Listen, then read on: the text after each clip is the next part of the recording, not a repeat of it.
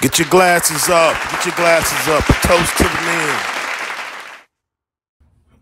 Welcome to A Toast to the Men with your guy, SD Booker. Thanks for joining me. Thanks for the support. Before we get started, you know the routine. Go ahead and hit that subscribe button. Hit the like button. That's very important for the algorithm, for YouTube's algorithm. Very important. So do that for me. Subscribe and hit the like button. Both are one. Now, wow, good topic here. Fair, but not equal. I think this is a very important subject to expound on. And I thought about this topic when I heard Kwame Brown, one of his videos, he mentioned that, or alluded to that he had an issue with LeBron or the NBA in regards to the NBA not making LeBron quarantine for the 10 to 14 days. That's in their policy, their pandemic or COVID policy, when you violate the protocol. So if you don't know, LeBron attended a party with Drake and some other cats, and you know, supposedly that violates the protocol, the NBA's COVID protocol, right? Now, if we rewind, Lou Williams, 3-time Sixth Man of the Year, just like LeBron came into the NBA right out of high school. From the Georgia area, was a McDonald's All-American. Great player, even though Sixth Man, great player. Actually, as of 2019, he has recorded the most points by a player coming off the bench. So that's a lot. That's a great feat. There's been a lot of great players that have come off the bench, and he has accumulated the most points out of those players that have come off the bench that were not starters. Now, last year, when the NBA was in the bubble, right? I think they're in Orlando. Lou Williams got approval to leave the bubble to attend the funeral of a family friend, the father of a family friend, his funeral. He got approval for that. However, after that, Lou Williams went to Magic City, a popular strip club, right, in Atlanta. So he went there to get some lemon pepper wings. That became a big deal, right? He even, I want to say, patent that name, Lou Williams lemon pepper wings. So so it was a big deal. He's gonna profit off of that. But anyway, they said he violated protocol, and so he was quarantined anywhere from 10 to 14 days. He missed a lot of games. Now, he is an important player. I just gave you the rundown of a few of his accolades. So he is a good player, an important player to his team and to the NBA. He was with the Clippers at the time. They made a big deal out about it, man. The media, you know, even I was like, man, this is a shame. This brother ain't this disciplined not to do that. But, you know, just really stepping back and looking at the full spectrum, he did have permission to go to the funeral. You don't know what mindset this man is in after a family friend passes, or the father of his family friend passes. Man, I thought it was a big deal. Go and stop, you know, get some wings. Now, some people may say, well, man, did he have to go to a strip club? Well, you got to understand Atlanta. And this guy was born and raised around the Atlanta area, I believe Gwinnett. And that's their culture. So the way someone else may look at strip clubs, they don't look at it like that, man. You get a haircut at their strip clubs. Some people go there just for lunch or dinner. I think some places sell breakfast. It's a cultural thing. It's not a big thing like that. Whereas in other cities, it would be more taboo. It's a lifestyle. It's their part of their culture, part of their makeup, their fabric in Atlanta. So his mindset around that is totally different from, someone from a different region. But Kwame had an issue with this. Lou Williams suspended or quarantined, LeBron not. And the NBA came out with a statement saying they didn't feel like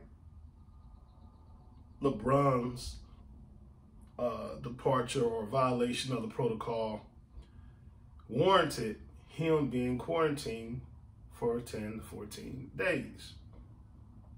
And they gave it reasons why. They said at this party, people either had to have the COVID vaccination or they were tested to be negative. Now, I don't know how you test that fast in a spot like that to come up negative. Maybe you can, though. So they didn't suspend him. But I'm pretty sure at this strip club, Magic City, that Lou Williams went to last year when the pandemic was heavy, we were in the thick of it then, I'm sure they had some kind of procedure in place to see if you were all right, at least take your temperature. I'm sure they was taking temperatures at the door. I mean, everyone was doing that. So, Kwame had an issue. Many people had an issue. The media isn't even really covering it. Wojciechowski, I think his name, Woj, they call him Woj. I think he kind of spoke on it briefly on an offshoot publication. It wasn't even a mainstream network of publication. So he barely touched on it. But these guys, Skip, Shannon, Broussard, these guys aren't even touching on it. And for good reason. And so we get back to fair, but not equal. So life isn't equal. Life isn't around equal how we want to see it. Now, the Bible and the Constitution, well, I guess the Declaration of Independence and the Bible speak on or allude to that every man is created equal, right? And should have, the Declaration of Independence says, should have at least a bare minimum of respect and dignity, every man. I agree with that. But in the sense of everyone should receive the same treatment aside from respect and dignity, I don't agree. Because for several reasons, I believe it was correct. It was the correct move not to suspend LeBron. Case in point, when Lou Williams was quarantined and missed those games, you continue watching the games. You were not disappointed. You didn't skip a beat. The money remained the same. Everybody got paid the same. The networks, sponsors were happy. Everyone was happy because Lou Williams doesn't impact their bottom line, right? Doesn't impact their money at all. Whether he plays or not, he won't impact the game like that. That's no shock to Lou Williams. And I'll get to that. But LeBron brings a different impact on the game. A lot of people eat off of LeBron playing the game, not missing many games. He just came back off an injury, but he hasn't missed many games in his career. They get paid off his image. His games are highly rated in viewership. People eat. People eat. He puts asses in the seats, and he puts eyes to the TV or the phone. That's the impact LeBron has. He's a cash cow. He's a money generator. And you may say, well, just because he generates more money, he should get leeway. He shouldn't get treated the same. Yeah.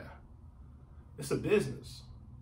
The NBA is a business, right? It's a business. So that's what you got to remember. It's a business.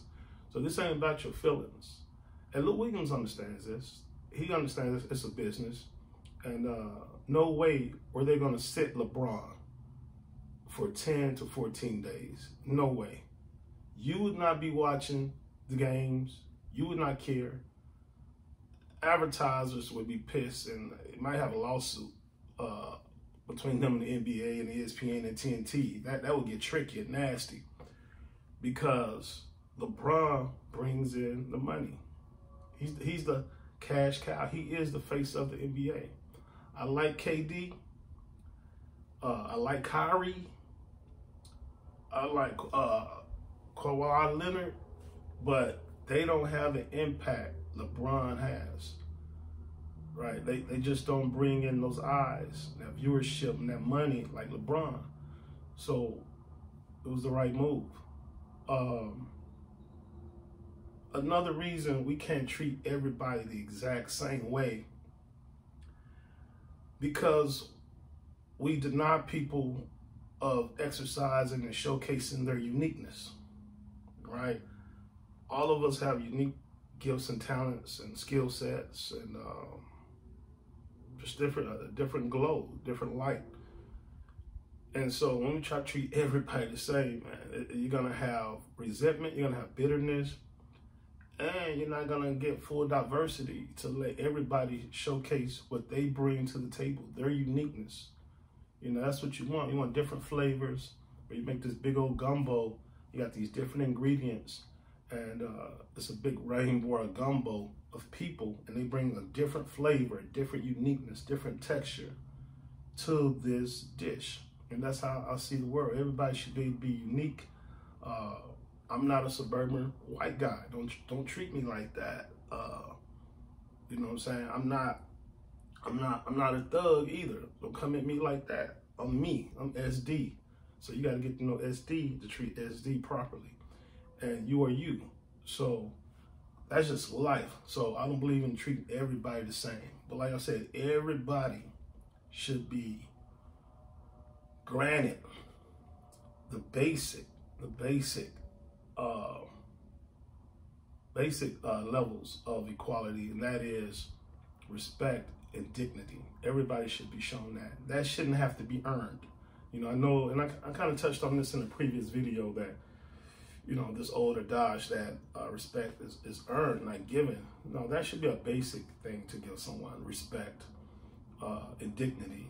Now, you know, anything above that, yeah, that they have to earn that, right, on their own actions, you know, something they bring to the table. So, yeah, I disagree with my boy Kwame Brown on that. LeBron should not be quarantined. It's a business. He is unique, and in respect to the NBA in that regard. And that's life, man. So, you know, everything is not equal, but everything is fair. Meaning, Lou Williams has an opportunity to bring just as much impact to the NBA as LeBron, if he had that talent.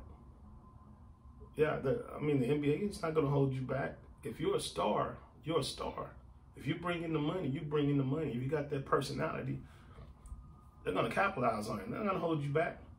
But that's not Lou Williams. That's not how he was created.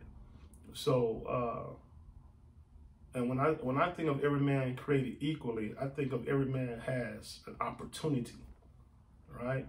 An equal opportunity. Now, whether you can seize the moment and capitalize off that opportunity, that's totally up to you. But I don't believe in people having equal outcomes. You know, I don't believe in that. You get out what you put in. So, yeah, that's something, you know, I took from that. You know, I like to reflect on situations throughout the world and my own life and see, like, what can I learn from this, and try to be introspective and see what can I learn, what can I share with the people. So, yeah, that's my take on that whole thing. It's fair, but it ain't equal, nor should it be. All right, peace. Bartender, yeah, let me get a double shot of that, bossy, yeah, no rocks, no chasing, baby.